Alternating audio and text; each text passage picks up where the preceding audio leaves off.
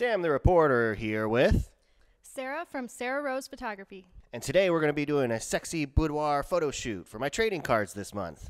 So you brought a lot of stuff here today. We're ready to go through it all. So this is my camera. This is what I shoot with.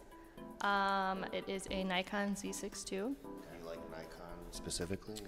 I do. That's what I grew up around. I had like family members who took photos, and Is this a generational thing? I mean, not really. One of my cousins heavily influenced me in like middle school because she liked photography. Like the peer pressure was really strong. It was so strong. She was like, hey, Sarah, come over here. I've got something for you. And you thought you were going to have your first cigarette, but when you turned around, there was just a Polaroid. Yeah, it was just like the worst. I have 3 different lenses I shoot with, all for different needs and circumstances. So I have an 85, I have a 50, a 28, and then they all have different apertures, different f-stops. If you have the lower the f-stop, the more light you're gonna be able to get into your camera from that lens. I don't really want to get all technical and boring and blah, blah, blah. I think you saw my eyes. They were like a deer in the headlights. And so thank you for that. What lens would you use if you were taking like family photos? Basically, if I was taking family photos, I'd probably just use a 50 millimeter lens. You have that? Yep, it's actually on my camera right now. And because we're doing boudoir today, I'll probably use this lens too.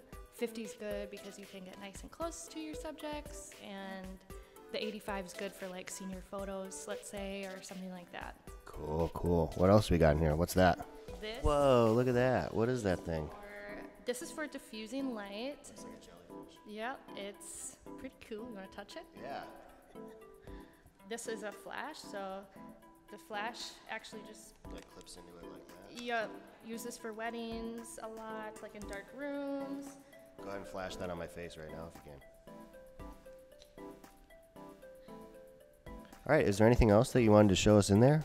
If you're a lifestyle photographer like me, or wedding photographer, people like to shoot with different objects. Obscure your shot a little bit, so it's not just like a plain shot. Like if I add this and I shoot with this, we can get kind of cool shots.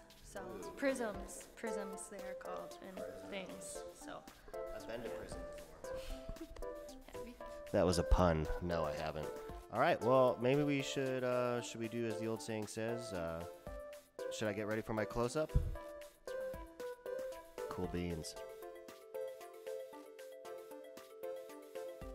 I'm all ready. It's not too revealing, is it?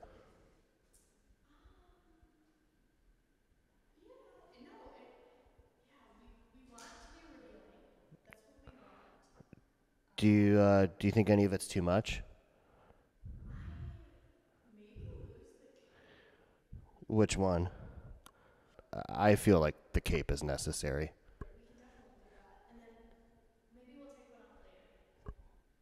Sounds like a plan to me. Now let's spring into action.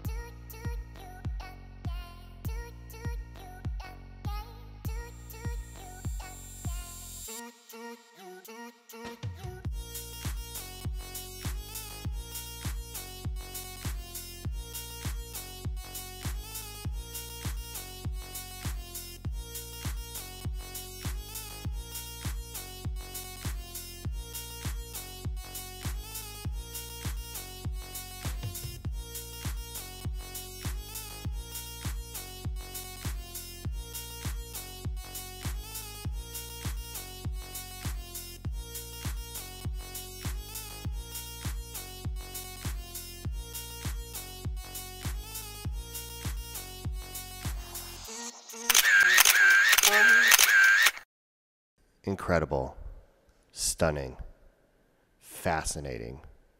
That's what people are going to be saying about the shoot today. How do you feel about it? I thought it went super well. You brought your own ideas to the table. I had mine, and we were able to collaborate and come up with some great art. If you are looking for a boudoir shoot, a senior photo, or even a family portrait, hopefully not all 3 at once, look no further than Sarah Rose Photo. I've been Sam the reporter. Thank you for watching. Back to you, Sam.